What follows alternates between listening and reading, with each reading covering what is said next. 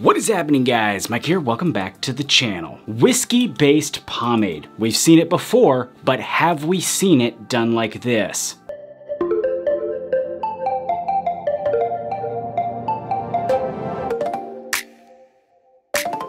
All right, once again, welcome back to the channel. Hope everybody's doing well. Today we're taking a look at the Maverick. This is a brand that comes to us straight from the Philippines, which is something I think is pretty cool. I'm always interested in seeing what you guys in other parts of the world are doing with your products and how you're formulating them. And as I've already said, this is a particularly special brew because it is a whiskey-based pomade. Now, we have seen the whole beer-based pomade done before, and for some reason I keep thinking to myself, we have seen the whiskey-based pomade before, but I just can't remember which brand it is. It's just totally slipping my mind for some reason.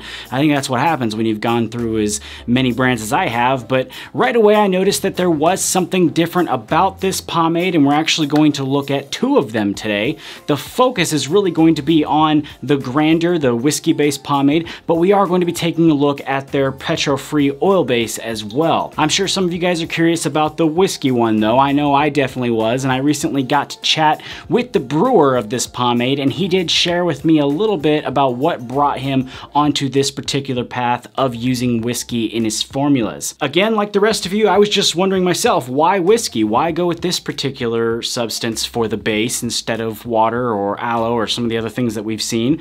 And so I just asked the brewer about it, and this is what he had to say. There wasn't any whiskey fragrance available here, and if there was any abroad, it would be too much of a hassle to get it. So I was just curious to try if it would work. I knew then that alcohol was not recommended to be used on scalp, but as any science person would know, alcohol evaporates fast, and with the proper formulation, there will be little to none left. After some R&D, I found out that whiskey can remove excess oil from the scalp without damaging it. So to answer some of your questions right away, it is designed to have the alcohol pretty much evaporated when it comes time for you to style, which means it evaporates in the brewing process. But really, how does this all work, and how does that whiskey actually affect the product? We're gonna get a closer look right now. Here we go.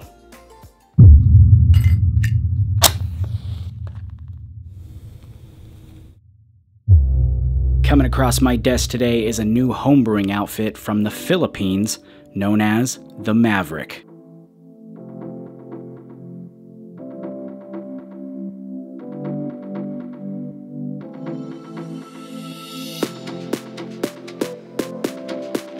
According to the brand, Grandeur is a whiskey-based pomade that features a stronghold with a low to medium shine. It was designed to be a premium product specifically for the Filipino market, and it features, yep, a smooth whiskey scent taken from the whiskey directly with no additional fragrance oils added. This one comes in a 4-ounce glass jar and sells for 750 in Philippine pesos, which according to my conversion calculator is about $14.29 US. Looking inside the jar, we can get our first look at this smooth blend. It's got a very clean white appearance to it, and scooping it out of the jar, we can see it has a very clean and easy scoop out. Consistency-wise, it's thick but slick. It has a familiar thickness to it that really goes slick as soon as pressure is applied in the hand. As far as any tack or stickiness goes, there is a bit of that felt within the consistency, but it's not extremely present in the hand.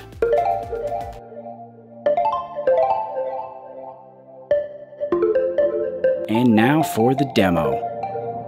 For this demo, I'm going to be using the product on towel-dried hair. Personally, I thought it worked a little bit better on dry hair, but I am trying to diversify a little bit, and I saw a lot of you requesting more demos done on damp or towel-dried hair, so here we are. Adding it in here is very easy. The moisture from the hair doesn't do anything at all to stop the product or make it grip up, causing tug or pulling. To me here, it kind of feels like a midway between oil base and unorthodox water base. It's got some characteristics of each here, but the shining feature really is how well it responds to the comb. It shapes and sculpts extremely well and puts up no fight at all, bringing forth an awesome style. Now, I know some of you were pretty concerned about the presence of the whiskey and possibly the alcohol causing you to wake up with hairs all over your pillow, but one thing I can tell you is I never felt anything different about this pomade when I was using it. If I didn't know it was whiskey based, I'd assumed it was a standard unorthodox water base. It feels very much the same. There was no burning or any type of sensation on my scalp, and I did use this for several days, even sleeping with it in my hair, so I could see if anything would happen that I could report. In the end, I guess you could say that I didn't find anything that could be considered to be whiskey business. Huh? It's a good one. That was... no? Of course, I did put this through an endurance test for you guys to see. For this one, the highest the temperature got was about 95 or 100 with humidity, but I still think we got some good results. At 4 hours, we can see that mostly everything is still looking awesome. We do have a bit of movement here on the side, but overall, it's really not too bad. At 8 hours, we can see that that movement has come down a little bit further on the sides, but this gives us a really good chance to test the restyle, and I can tell you that it restyles extremely well. It totally resets without losing any of that hold. Now, we also have a second pomade here to take a look at from this brand. Let's start real quick by getting some quick specs on this one. This is the Northerner. It's made as a petrol-free oil-based pomade that was designed to beat the Filipino heat with its firm hold, medium shine, and mild cooling effect on the scalp. It also features an olive with mint scent and comes usually in a 3.5 ounce tin for 550 Filipino pesos, which is $10.49 approximately in US dollars. Real quick too, let's take a look at a style done with the Northerner. I did this one too in damp hair, and I can already see a lot of differences between this one and the whiskey-based pomade we just looked at.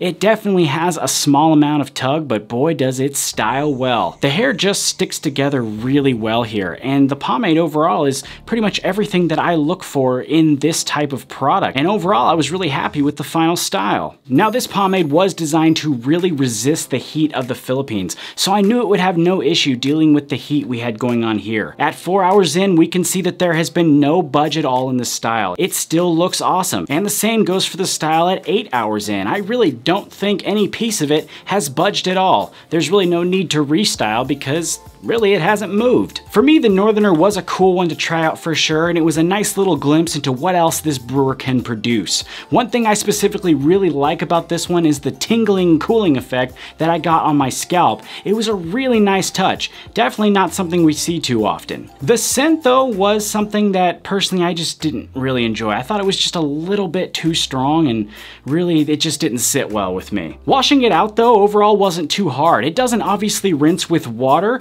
but it does work really well with the conditioner method, so overall it was pretty easy going as it came out of my hair. Now, shifting our focus back over to the Grandeur Whiskey Pomade, the scent here too is something that was kind of a negative for me. I'm not a big whiskey person, I don't drink any alcohol personally, and so the scent was just a bit much for me. I have no doubt that some of you will enjoy it though. I know there's some whiskey lovers out there, and this pretty much smells like whiskey, just straight whiskey, and it's really not overall a bad scent. I just really thought it was a little bit overbearing and a little too strong. Performance-wise though, I thought it did very well. It's a very slick product, it styles very nicely, and the hold for the most part did very well in my hair. We did see some movement in the style, but after 8 hours it could still be reset, so that's a strong plus there. Now, I know some of you are already going crazy with the comparison questions. I got a ton of questions about how this might compare to the Maverick, the beer-based pomade that we recently took a look at. To me, this really was just another example of comparisons making no sense.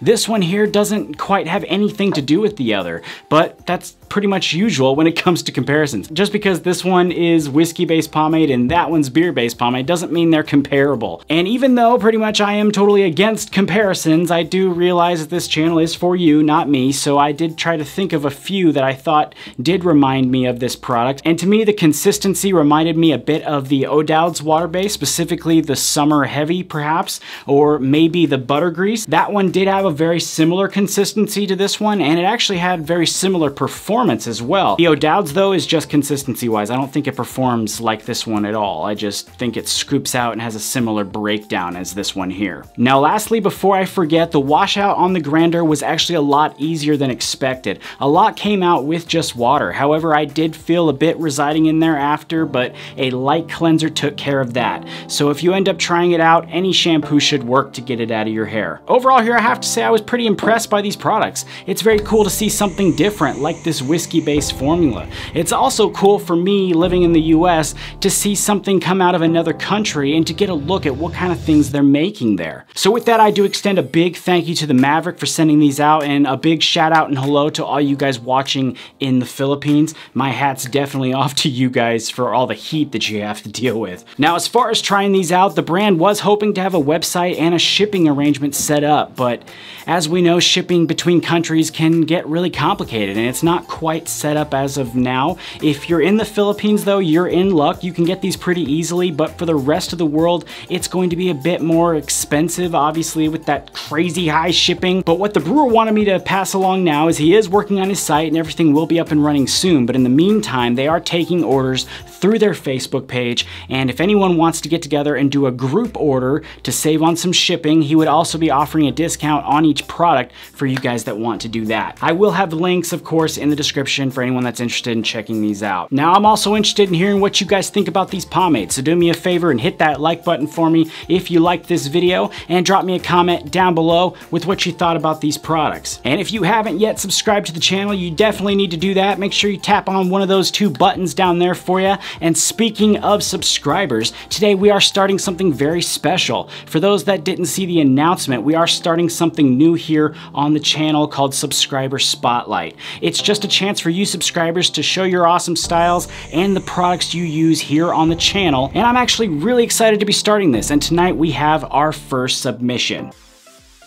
Today the spotlight is on Danny T and his executive contour done up with the Iron Society original. Danny also happens to run a YouTube channel called Squinty's Grease Reviews if you want to check him out. Big thanks to Danny for the submission, and if you guys want to be featured in the next subscriber spotlight, info will be in the description on how you can do that. But that is it for today's episode. I want to thank so much for stopping by the channel today and checking out this video. I'll be back with you guys again very soon. Take it easy. I'll see you next time.